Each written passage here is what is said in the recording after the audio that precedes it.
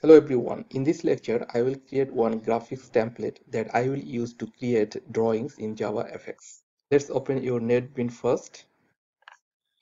I have my Java file with name FX graphics template. When you are in NetBeans, you create one class with this same name. Then you call your Java package. Then declare your class FX graphics template that extends application class. Now call is third method with throw clause, that is throws exception. Then create your objects for group class, scene class, and for canvas. Then give your stage title, add your canvas, and build your scene. Now I want to create one object for the graphics context class with the name GC. So why I need this graphics context object? Because graphics context class contains all the methods for drawing shapes, for setting fonts, colors, and for other styling in JavaFX. So let's see graphics context class in the JavaFX API. For this, you open your browser and write JavaFX API. Then you enter this site, JavaFX API overview. When you come here, you see you have all the classes here. You go to graphics context class.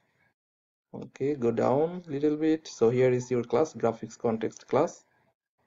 Under this graphics context class, you have a lot of methods. You have to use that methods to create your shapes, to create your graphics, and to style your contents.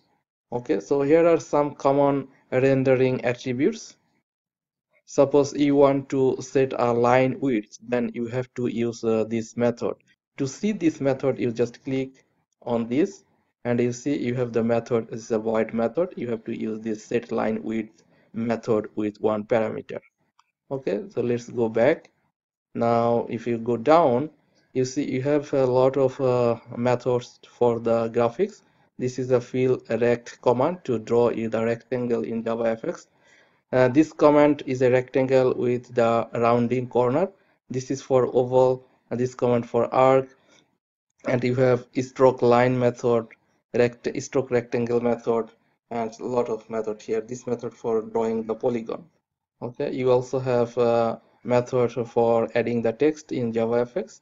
There are a lot of methods here. That's why you have to create one object for the graphics context class, and you refer that object to use this method. Okay, so let's go back to the NetBeans. Now you see there are a lot of error. You need to import your package. For this, you just press Ctrl, Shift, and I. Then you press OK. You'll have all the packages here. Then you call your show method to show instance and add your main method here. Now you are all set to build a template. So this is the graphics template you have to use here, and this object GC you have to use here.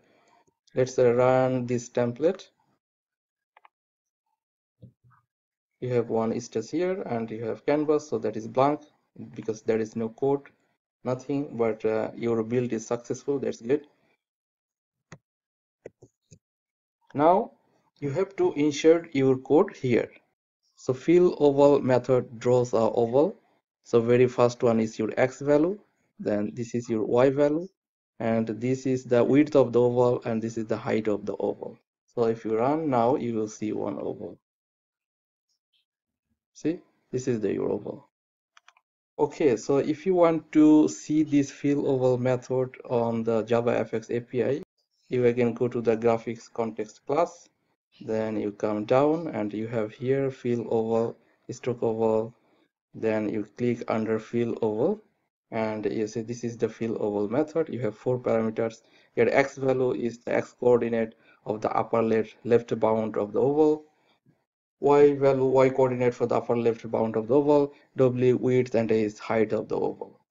Okay, now I want to show you two pictures to understand the coordinates in JavaFX.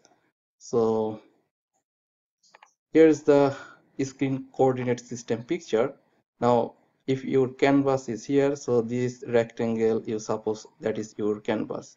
So very top left corner, this is the 0, 0 point. The first value is x and second value is y, always for the point, and this point is 0 0. For positive x value, your point will move to the right from this point horizontally.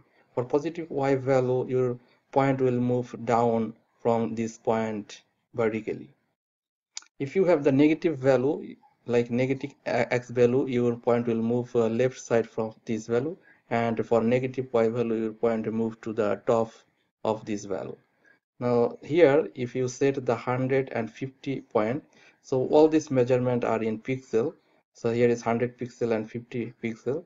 Then it start from here and it will come 100 pixel here, then it will go 50 pixel here. So that's the point. Now you see the another picture. Now suppose you have a oval, you said the x value is 100 and the position of the y value is 50, then your oval will come here and this is your 0 0.